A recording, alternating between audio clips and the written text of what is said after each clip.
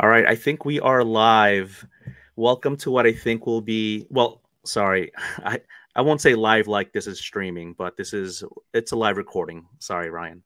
Welcome to what I think will be an episode numbered in the low 30s of the Car Diary by Javi S. Thompson.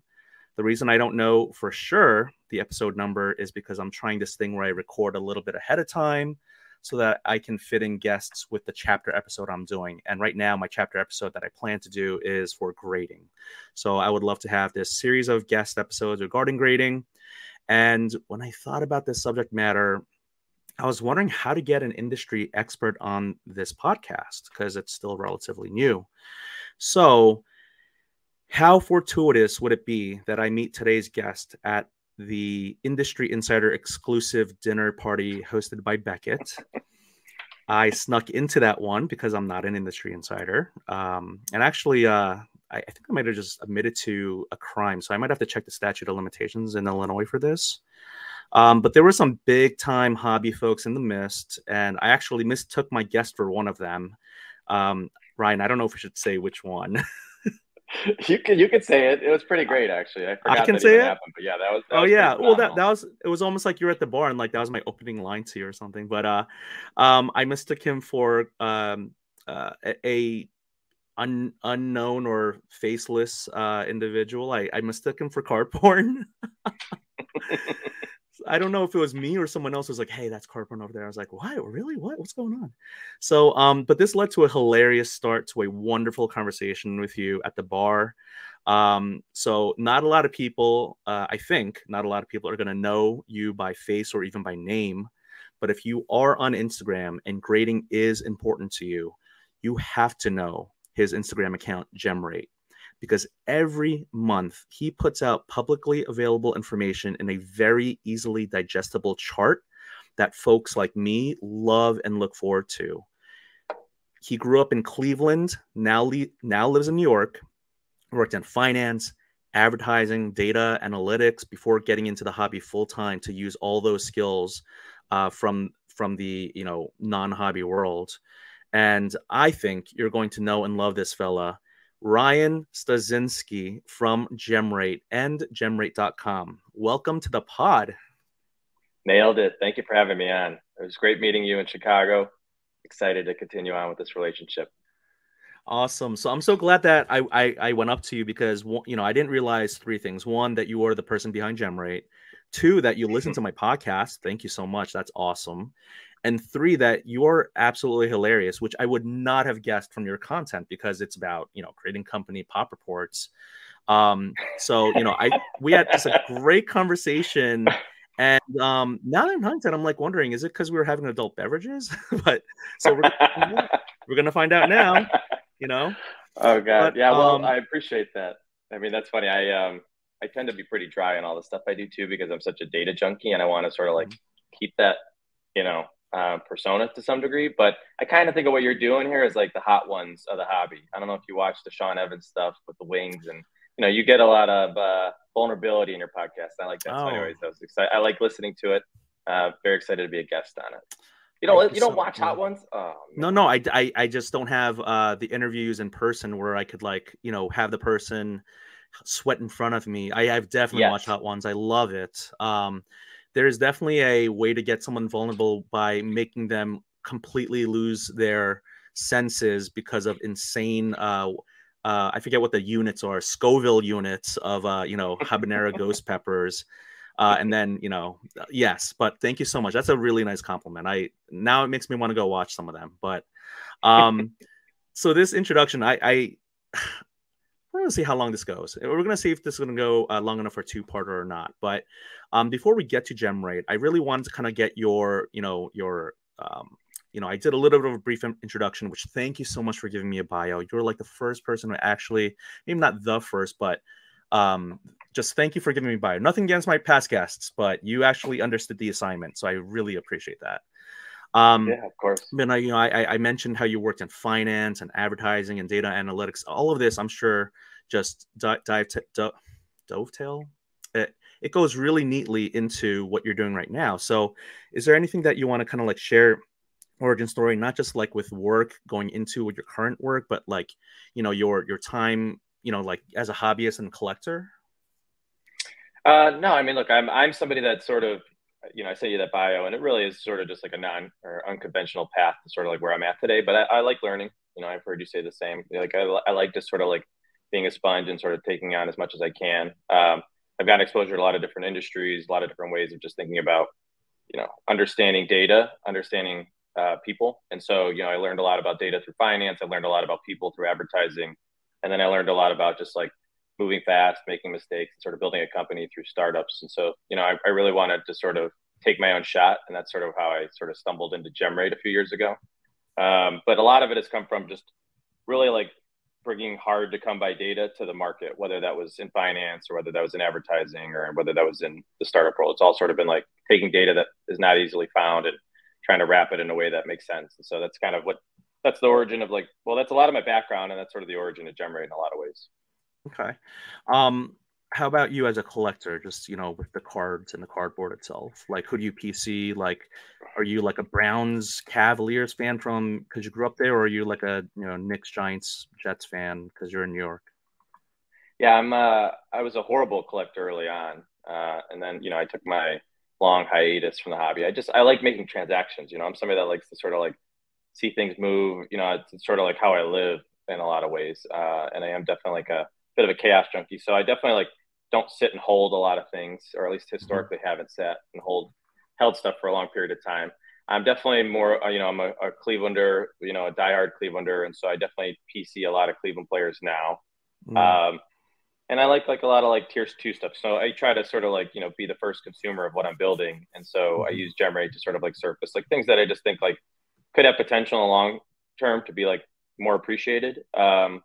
Things that might be just like underappreciated today, and that the price sort of reflects that. I'm hesitant to say undervalued because that sort of gets, you know, whatever frowned upon. But I just like things that sort of like people are overlooking. And so my pockets of the hobby definitely like speak to that. And then I love Bowman, which is like one of the things which is kind of um, I didn't even know existed as a market when I first started getting back into cards in 2020. And I like that just because there's like a lot of information asymmetry there. You can learn a lot about a prospect just watching their Instagram stories. And so, there's not a lot of people doing that. So anyways, I'm in and out of a lot of basketball stuff, a lot of tier two Panini stuff. And then I do a lot of Bowman collecting. Mm. And within that, I collect like a lot. I'm big on basketball. So I collect a lot of like Evan Mobley right now, for example. And I'm sorry to hear all that. No, I was gonna say about the Cleveland Browns aspect. I've gone through your archives. I want to, I do this for almost every guest. I go through their Instagram all the way to the beginning, and I've noticed that you've done specific before the pop reports for the grading companies. I feel like your content has evolved and changed. Where in the beginning, I think you did do some specific iconic cards and sets, and like they were in baseball, hockey, basketball, Pokemon. That's what I could see from like at least the image of the post in your feed. And so in my head, my joke was like, man, this guy does not like football, and it must be because he's a Cleveland Browns fan. I mean, look, there's a lot of truth to that. I mean, if you're from Cleveland, you're number one with the Browns, and that's like Uh-huh. how sort of how you ride. And I just grew up in the era where the Indians at the time were sort of in the '90s were like hitting their stride, and I was always just a big Cavs fan. And the Browns Gotcha. was such a mess, and so they've been such a mess for such a long time that franchise drives me nuts. Yeah. And they're like very representative of a lot of what is something that's hard to overcome in Cleveland sometimes, which is like people are just always waiting for the Mm, other shoe to drop, and the yeah. Browns like perfectly represent that. And so, anyways, I'm sort of like cautiously optimistic about the Browns, but one, I'm not like as big into the NFL collecting just because it's so concentrated around quarterbacks, and two, Yeah. I am like much less passionate about the Browns relative to how much I love the Guardians and the Cavs. Gotcha. Yeah, no, I mean, I feel like you definitely had a great season or two with the Cavaliers with LeBron coming back, and even before he left. But that must have been a wonderful championship year to be a huge Cavs fan. And then the Browns, yeah, I mean, they're almost like it's almost like the perfect name with. I'm not gonna make a terrible joke, but no, actually, maybe this is a terrible joke. The brown bags, right? I mean, that's the franchise where they put the fans when they're embarrassed or they're not doing well, they put the brown bags on the brown paper bags on their heads. Is that right? I don't even know. I'm sure there was a point in time when that was Okay. Well, they something we might have did. They might have to switch from paper to plastic. I know. I Sorry, know. that was the bad joke. I shouldn't have said it. Okay, kids, if you're listening, please don't put plastic bags over your heads. Although, I mean, really, just what are your parents doing? Okay, so I would like to start with a very basic thing because I think the episode title for this is going to be like grading company pop reports, and we're going to dive in deep and get a little bit more archaic or more intermediate to advanced. But I want to start with the basic of what a pop report is. So I'm sure you have a definition. I asked ChatGPT what the question, what it is. So I'm just going to read it out loud, and then you just let me know if you want to add on to it. Is that okay? Yeah, perfect. All right. A pop report is a published census showing the total number of cards graded by a third-party grading company. For any given card in any given grade, e.g., Mint 10, there will be a published pop report. And they don't even say that stands for population report, but okay. A pop report showing how many times the grading service has awarded that exact grade to that exact card. Yep. Yeah, that's it. Spot on. Yeah, it is interesting to even hear them say census because in the comic book world, they actually just refer to it as a census. So I think pop report's a little bit more specific to like the trading card world. Well, I mean, Skynet, that was like a real thing, right? And I just feel like, you're replaceable, I'm replaceable. I can't wait for the next podcast where it's just ChatGPT talking in the voice of Alexa or Siri. That's gonna be Look, great. I love ChatGPT. I know a lot of people are skeptical of it, but as somebody who's working with code a lot, it saves me a lot of time. Yeah, no, it's awesome. So you were on the Sports Cards Nonsense podcast with Jesse Gibson and Mike Giuseppe 2 months ago. It was the episode June 5th. And I forgot that I had listened to it a while ago, but I re-listened to it just to make sure that I wasn't like duplicating questions and doing too much. So I almost feel like this might be the supplemental episode to that. So if there's any listener who hasn't checked their podcast out, I'm actually wearing their t-shirt that I got from National. Perfect timing. I heard they shouted me out on the podcast and all I got to say is everything Mike said was wholly inaccurate. So that's all I'll say about that. But is that your setup to do your geo impression? Because it's a solid one. I'm ready for it. I'm always ready for it. No, I can't do that, Jesse. No, with your sausage fingers. I feel like my Simmons was a lot better, but I just got to get into character and I don't know. Sorry, but thank you, Ryan, for asking about that. And again, thank you for listening. Every download counts. So here's the thing. I want to talk about GemRate. And again, the reason I want to say GemRate.com is GemRate is the Instagram account and there's so much information, but GemRate.com is where you have a lot of the actual raw information and a lot of things that it's just much more information. But in Instagram, everything has to be easily digestible and you do a really good job with that. So one of the things I love most about GemRate is that it costs my favorite amount of anything in the world, $3.99. Mm-hmm. So how does GemRate work? You can take this as different ways, right? Like how does it work from a business standpoint? Like I know we've talked about that a little bit, but I want you to explain to the listeners. But how does it work? And you can take that in any way you want. Yeah. So when I got back in the hobby, I was definitely somebody I bought into a lot of breaks. I was overwhelmed with just all the information, sort of all the mistakes that I was making, and sort of just it's really hard to navigate pop reports in particular. And so, and I also at the time I don't really mention this much, but I was also somebody that was invested in options of Collectors Universe at the time because I was somebody that was pretty active in the stock market, and so I was just doing a lot to sort of understand what was happening, how can I make better sense of these pop reports, and just sort of understanding the tech a little bit better. Prior to that, I was actually building a company related to finance, and I was doing stuff in the DFS world where I was that's daily fantasy sports, DraftKings, stuff like that, where I was pulling in projections from a bunch of different sources, like Last Minute for basketball. And so I was sort of learning how to just pull in information from websites programmatically. You could call it scraping if you'd like. I just like to say pulling in information programmatically. Scraping can be a dirty word to a lot of people. But anyways, I pull in information from the different sites.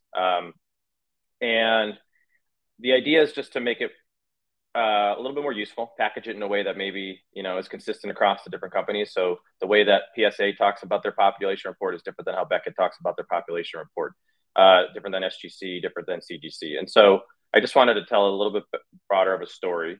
And to do that, I started pulling in the information. I really was focused on PSA to start. And it was just to help me sort of think about like how many cards exist, you know, to your definition of the pop report, just like what's the sort of frame of reference, or what does the landscape look like for certain sets, for certain cards, for certain players.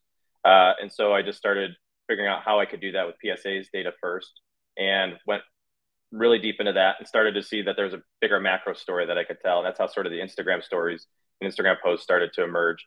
But I was really just building it for myself to understand, like, of all these cards that I have now, I had a ton of cards. Which ones of these are set up to grade? Could I actually make some money on these? Is there sort of certain cards in here that could be good long-term holds because they're just, you know, there's not a lot of them on the pop report, you know, and so just really trying to figure out like what to do with my collection was sort of the starting point. All these other things were jumping off points, but it was really just sort of how do I get the most out of my collection and figure out what I actually had, because I had a lot of stuff.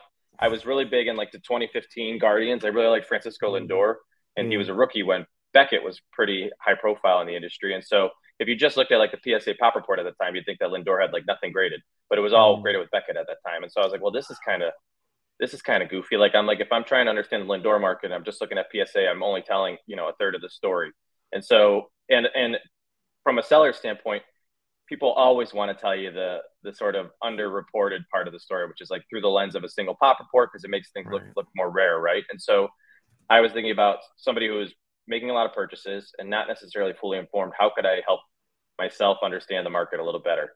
And in general, how could I make this market more accessible to people who just like either don't know it as well, or the data is just hard to come by? And so that's kind of like the like the like I don't know, that was like the motivating factor, was just like how can I make better decisions for myself, but it build a tool that could be more sort of, you know, utilized more broadly, utilized across the hobby. That is so awesome. I mean, I can't wait for this episode to be published for people to know that this came from a place of, here's a collector buying into breaks, spending money in the hobby, just like an everyday man, but you have this skill set.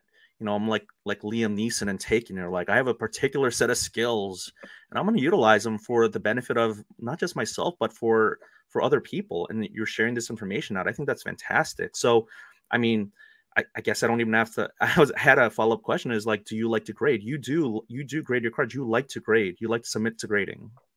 Yeah, I grade a lot. I mean, that's one of the reasons I love going to the national. I didn't buy a single card, but I submitted cards with, you know, 4 different grading companies. Mm. And I like to test out the different grading companies. One of the people I listen to most in the space is Neo, who you met also when we were at the hobby event. Yes, But he's yes. also sort of like, you know, he's big on the different companies play a different role, and can sort of like service different needs in the hobby. And so I like it. I mean, you could look at my Instagram profile. I graded with HGA. I've graded with a lot of companies in the space. I'm not shy about Mm. it. I enjoy sort of understanding like the pros and cons. You know, grading is one of these like hot buttons that people really feel like they want to voice their opinion on. But I think that Yes. there's, you know, and one of the reasons that GemRate has been received pretty well is that it's information that people can use as support. And it's Mm. hilarious. People will use the same data point, uh, Mhm. and use it to defend Beckett, and use it to defend PSA positively, or, you know, Right. SGC or whatever it is. And, you know, it's the same data point. They're just sort of like spinning it in a way that sort of fits their needs. And so I definitely grade a lot. Um, and I think it's a really fascinating space. But there's just been like a real lack of transparency, accountability, Yeah. data in this space. Yeah. So I think the passion is such a double-edged sword. I mean, it's good that we have it because it shows that people care, but when it gets to be overly so, when people kind of lose their minds, I mean, I talked about the definition of what a fanatic is in an earlier episode, and you know, it's like someone who's irrational. And so we just have a ton of irrational people in this hobby space. I think that's fantastic. What can go wrong, right, with that? But yeah, shout out to Neo. He was sitting next to you at the bar. I think he was like the one who's saying, yeah, no, that is card porn. Just continue, keep talking to him as if he's card porn. I was like, oh, fantastic. Oh, you know, and then I found out he's the one who found out about the Atlantic City website. So shout out to Neo, good guy in the hobby. Um, but can I ask you, which four did you submit with? Because I know I submitted with Arena Club, which I've been making content about right now, and then soon I'll be making content about CGC. I'm not getting paid by these folks. It's more of like you, and the whole concept of this podcast is try different things. I've submitted with PSA and Beckett, and I wanted to try Yeah. different ones. So, could you tell me which four you did it with? Yeah, so I submitted with PSA. I did a bulk submission with them, 30 cards. I did a Beckett submission, which was 13 cards. I did a SGC submission, which was like I want to say 14 cards, and I did an arena submission. And I also went to Tag and tried to submit there, but I'm really big on Obsidian, and they don't do 55-point cards right now, and they don't do die Mm. cuts, and Obsidian is all those things, and so I couldn't actually grade with them, and I didn't really have anything else that I was looking to grade specifically with them to test out the service. But I used all four of those. First time using Arena, but it's funny because Oh. it's like I have a reason for all of it, right? It's not just like me just like splitting them down the middle and saying like these go Hmm. to one, these go to another. I pre-grade everything, right? So I have a spreadsheet where I'll grade it myself and Yeah. determine like, okay, this is what I think the subgrades are, and then I'll send it off. So it's a bit of a process, and there's definitely like an angle to it. So before I ask you the question, the next question I had about why you only do the four major ones, PSA, BGS, SGC, and CGC in your pop reports, not actually submitting, but um, I gotta say, I did two lives before national where I showed the cards that I was going to submit, and then the spreadsheet. Or no, the ones that came back from grading. And it's almost like you show the cards, and people just like, "Ooh, bright shiny. Let me see those cards. They look really nice." So I have like like 10, a dozen people at any time in the live, and I'm like, "Yeah, like they want to see cards." And then I ended the live, and I was like, "Oh, I forgot to do the whole spreadsheet, the part where I show the guessing of the grade, and declared value and all that." And it's almost like as soon as people saw the spreadsheet, they're like, "Nope, not going into this live." So like I didn't have more than like three people. It's like, oh yeah, spreadsheets are boring if you're not. I mean, it's boring to almost anyone, but unless you're in data where you have to do them all the time. And I found it, I would look at someone's, what their grade guesses were, but maybe I just didn't do it under an optimized way for the live where, I had like something in a whiteboard or something. But yeah, the spreadsheets, people just their eyes just glaze over them, I guess. Yeah, it's hard to incorporate into YouTube videos. PC Sports Cards does a really nice job of overlaying the data. Like they'll actually sort of like overlay pop reports and overlay Mm. things that would be in a spreadsheet or are in a spreadsheet, but like in a way that sort of contextualizes it. It's hard. I don't do any content specific to it because a lot of the data I see data sort of through the lens of a spreadsheet and Hmm. tables, and so it doesn't really translate to visualizations quite as well. Yeah. But yeah, spreadsheets are not for everybody, that's for sure, especially in this world. Yeah, no, for sure. And when it comes to though, I mean, I'll give you credit. Your Instagram posts where you do the four major grading companies and across the months and across the gem rates, like I feel that you visually represent it in such an easily digestible way. So I guess my question that I wanted to do was, do you only do those four major ones, or is it only because with the amount of space you have in an Instagram, square that you can only fit four into the chart? It's a fantastic question. It's definitely a bit of both of those. I think there's a few things actually. I mean, one is, I'm trying to stick to the most, reputable graders to start. And that was sort of like, GemRate stands for trust, or at least I wanted to stand for trust. And, I want it to be high integrity data. And so, I stick with grading companies right now that I know are going to sort of update their pop reports consistently, that have pop reports, right? Not all these emerging companies have pop reports, even like, one of our sort of founding principles was, or at least like sources of data was that we want, or ways to think about data was that we only wanted to sort of consume what the public saw. We wanted to be able to explain the data. If we can't explain the data, we don't really want the data. We don't want companies feeding us data. We don't get any of the stats directly from the company. That's one of the reasons we stick to the pop reports is we see the same data that everybody else sees. And so the main thing is you have to have a working pop report that I feel is like reasonably laid out and able to be sort of consumed by a human, but also programmatically. And then beyond that, I have to see sort of secondary market volume because you could grade a lot of cards at a grading company, or you could add a lot of cards to Pop Report that may never surface in the secondary market. And this hobby doesn't have like the cleanest past, and so I'm really cautious about adding companies until I actually see volume behind the slabs. And so even though these companies, I'm rooting for a lot of them. I think they make sense. I think their sort of stance and sort of like what they're bringing to the hobby makes a lot of sense and is really interesting. But I'm sort of reluctant to add them to sort of like the prime time report, the monthly report that we do because they're just still early in the process. And it's not that I don't trust what they're doing. It's just they kind of have to be a little bit more established. GemRate sort of is aligning themselves in some ways, with these companies and saying that these are companies that we're sort of going to bat for, that they're going to be around for a while. We're not just throwing companies in and out of this report. We want consistency to be a big part of how we report. And so we just don't want to add a company and then have to sort of, we've had that issue right now, like CSG, for example, their pop report was down for half this year. And that's kind of like not been ideal. I know why they're doing it and I'm okay with it, but it's like not ideal. And we can't have like 5 of those sort of instances on our reports, or it just makes things hard to consume. And then the last thing is, the design side of it. It's just, I don't want to have 10 companies on there, especially if only 4 of them are sort of driving the significant majority of the volume. And so there's like a tier 2 report that I'm thinking about doing, which is just like, I'm calling it tier 2, but it's more of like an emerging report, which is just maybe a couple slides. It's sort of like, is a nod to the companies that are sort of newer and emerging in the space, and I'm very intrigued by that. And I think it makes sense, but it's also not something that I'm exactly sure I'm going to market with it yet. Gotcha.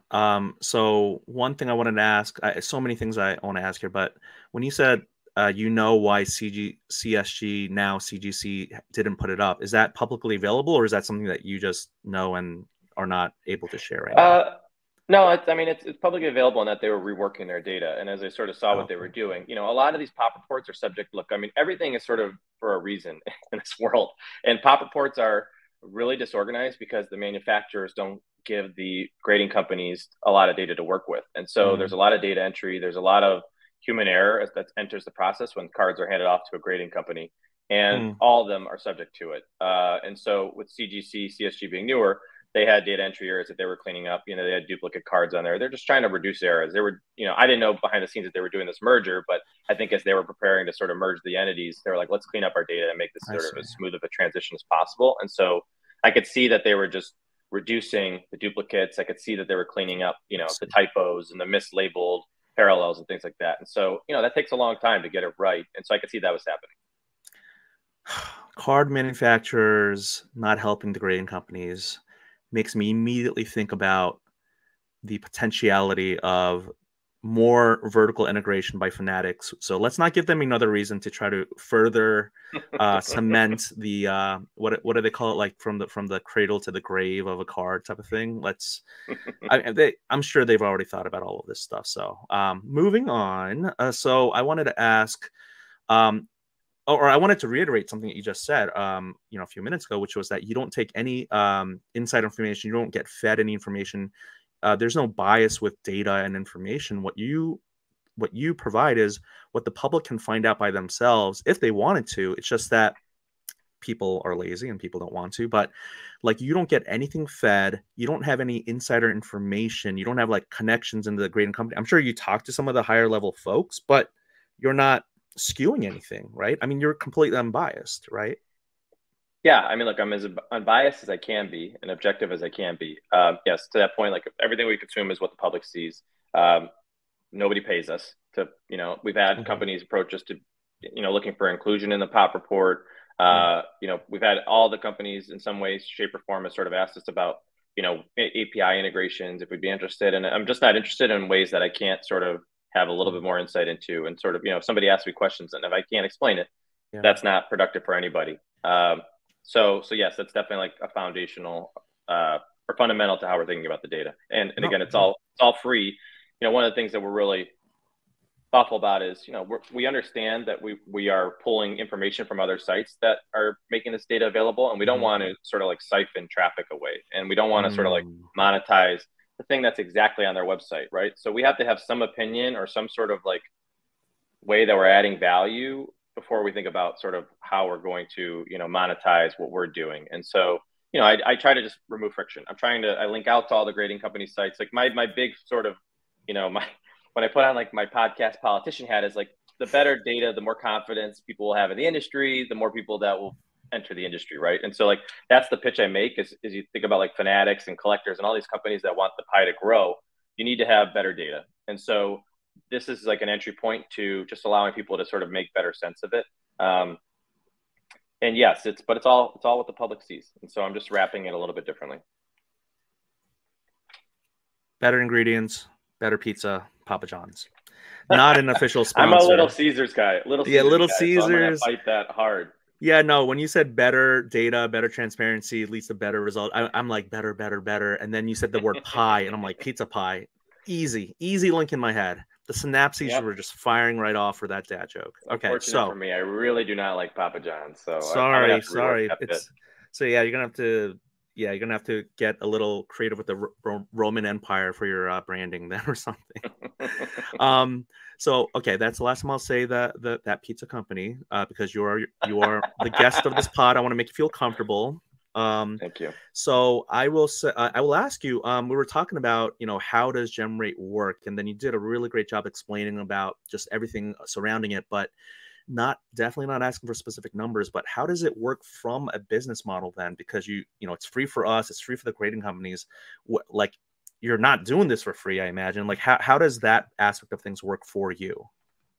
Yeah. So real quick on the background, I mean, I had the luxury of sort of bootstrapping this for 2 years. I had a very, very small exit from a startup that I had worked at prior, which basically gave me 2 years of sort of runway of not working full time and just trying to dive into something that I was passionate about and see if I could, string it together and build a company. And so that was basically what I did, which is I just had a lot of belief that this data set could be used in a lot of different ways. And if I could sort of compile it in a way that wasn't going to, you know, uh, put me in the poorhouse, then I would approach it. And it got dangerously close at times, but it's expensive to sort of do what I'm doing in the sense that I look at the pop reports every day and pull the data in every day. But that's really important to me in the sense that I want to be able to explain what's going on and if there's inconsistencies or things I need to be aware of, and that just requires daily recording of the data.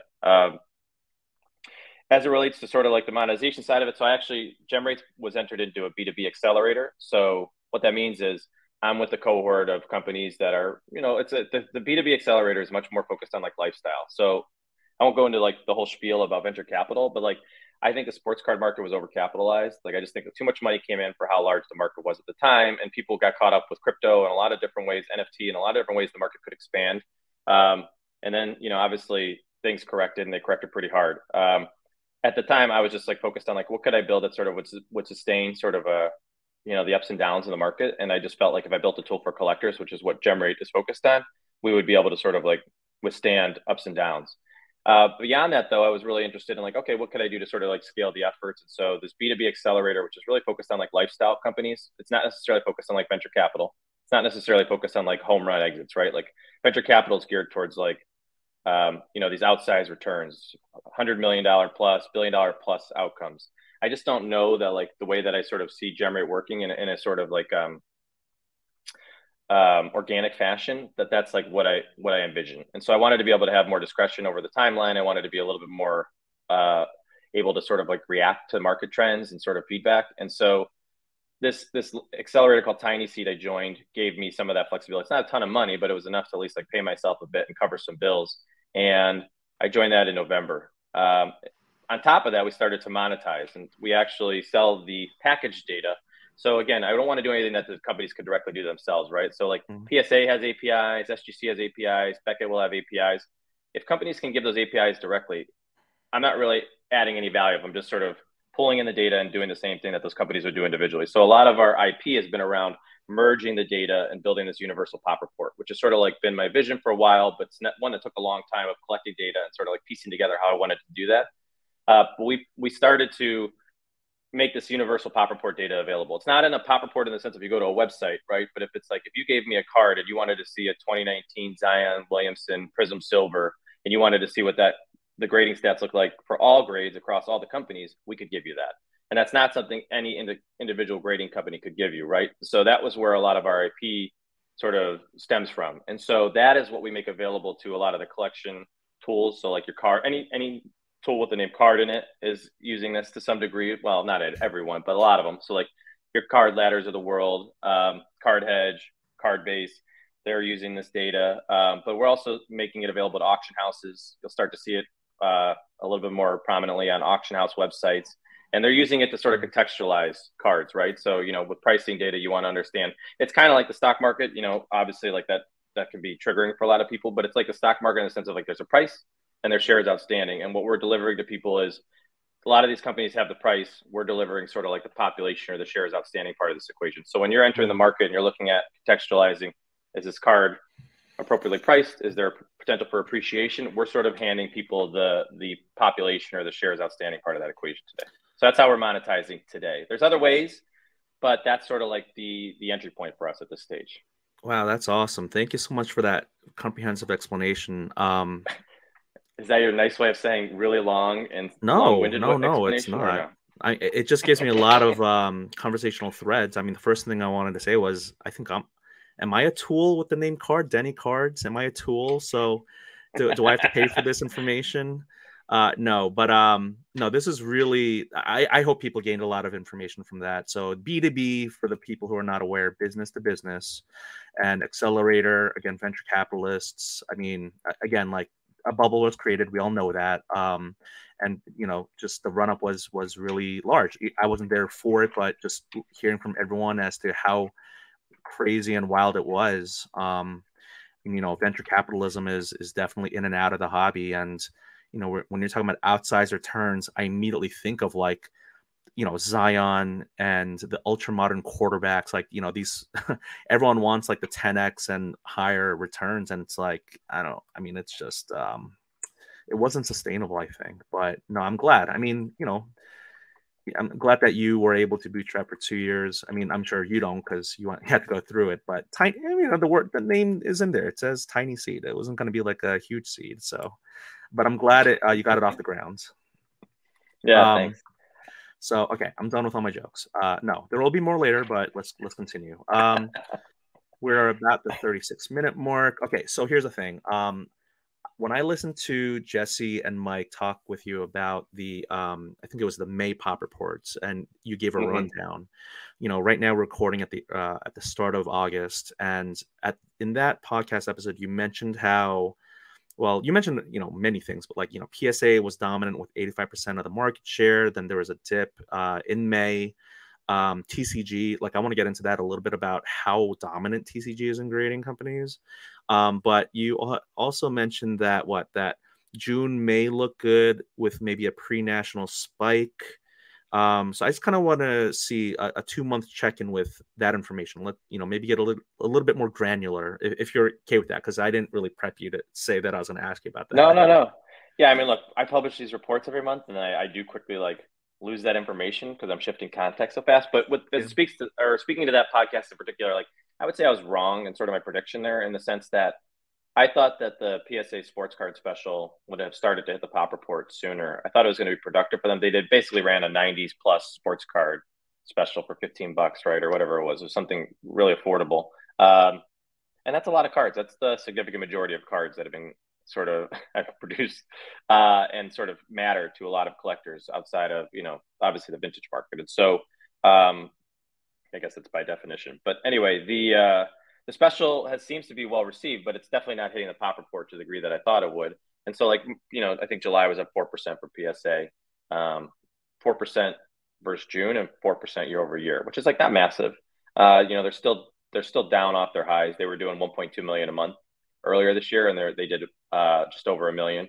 I think they did 1,040,000 in July, around that. And so, they've got a really high floor at this stage, but they're not like necessarily, they're being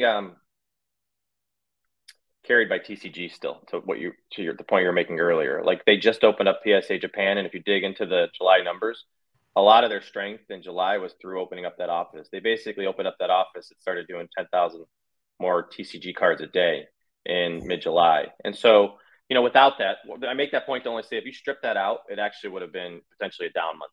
Had that happened, though, PSA might have put a little bit more urgency around like grading these sports cards and having them hit the pop report. I don't want to be so naive to think that like people are or working day in and day out to sort of like have numbers hit the pop report that GemRate's going to report on. Like, people aren't obviously like doing things internally to sort of, or at least like not at a grand scale, to sort of like make sure that their GemRate numbers look good every month. I'm sure there's some like things in the margins people do, but anyways, point being is like, there's some engineering that's happening here, population engineering. Like, PSA knows sort of like, okay, we're gonna have Japan strong now, so we don't necessarily need to have like the sports card special hit. And I'm not exactly saying that's what's happening, but like if I'm looking in behind the scenes, like they're probably comfortable knowing that, like, look, we're going to have this sports card special hit, and that's going to hit in August, right? And so they did like not they didn't have Mm. like necessarily the strongest promotion offered to collectors in August, which was like a '60s focused sports card special, right, and a reholder special. So my point with that is just like I feel like they kind of know that they have a backlog that's going to hit the pop report, so they can kind of like pull these levers to be like show this trajectory. And again, it's not really GemRate focus; it's more like internally, how do we sort of continue to show progress? And so I think a lot of that's happening. And this was a long-winded answer of saying I was not right in the sense of like I thought sports cards were going to be a little bit more of the story in July, and I think it's going to be a bit more of the story in August instead. But Mm. PSA Japan opening and TCG sort of hitting.